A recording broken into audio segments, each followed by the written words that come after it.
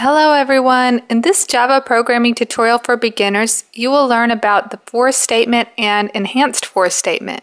The for statement is an easy way to loop or repeat a set of code until a particular condition is satisfied.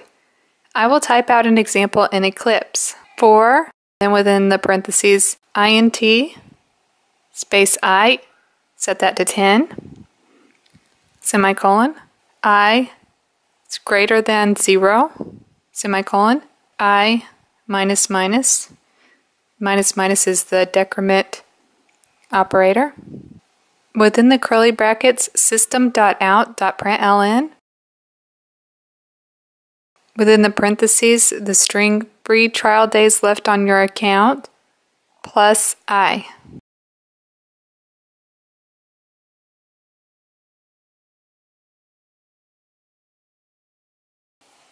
This is the initialization expression which will initialize the loop. This is the termination expression. When I is greater than 0 results in a false, then the for statement terminates. This is the decrement operator, which subtracts 1 from the current value of I after each iteration through the loop. When we run our program, the result is our string, free trial days left on your account, and the current value of I are printed to each line until I is no longer greater than 0. We could change our loop to increment instead of decrement. Change the initialization expression to 1. Change the termination expression to I is less than 11. And change the decrement operator of minus minus to the increment operator of plus plus.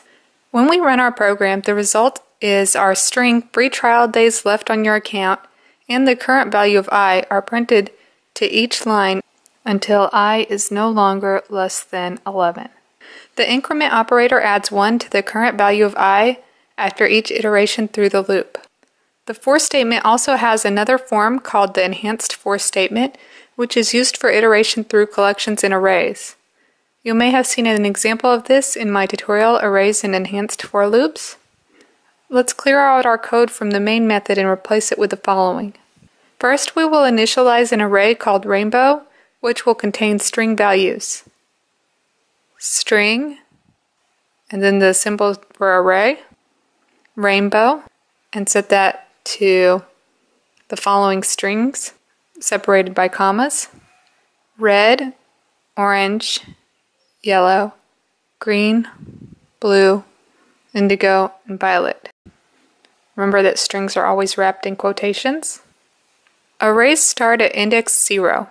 In our example, red is at index 0, orange index 1, yellow index 2, green index 3, blue index 4, indigo index 5, and violet index 6. Now let's type out our enhanced for loop. For, and then within parentheses, string, color, colon, rainbow. And within the curly brackets, system.out.println, and within parentheses, color. Here we are declaring a string variable called color to hold the current value of the string from the rainbow array. The enhanced for loop starts out at the 0 index of the array, gets that value, which is red, and assigns that to color. Then it prints the value of color to the console. Next, it gets the value at the 1 index, which is orange, and so on until it reaches the end of the array. Let's run our program. I have one too many closing brackets, so I will delete one of them. When we run our program, we see that all of the strings within our array have printed to the console. Thank you for watching this tutorial on Java for statements and enhanced for loops. If you have any questions, please leave a comment and please subscribe to my channel, Bootstrap CSS Girl.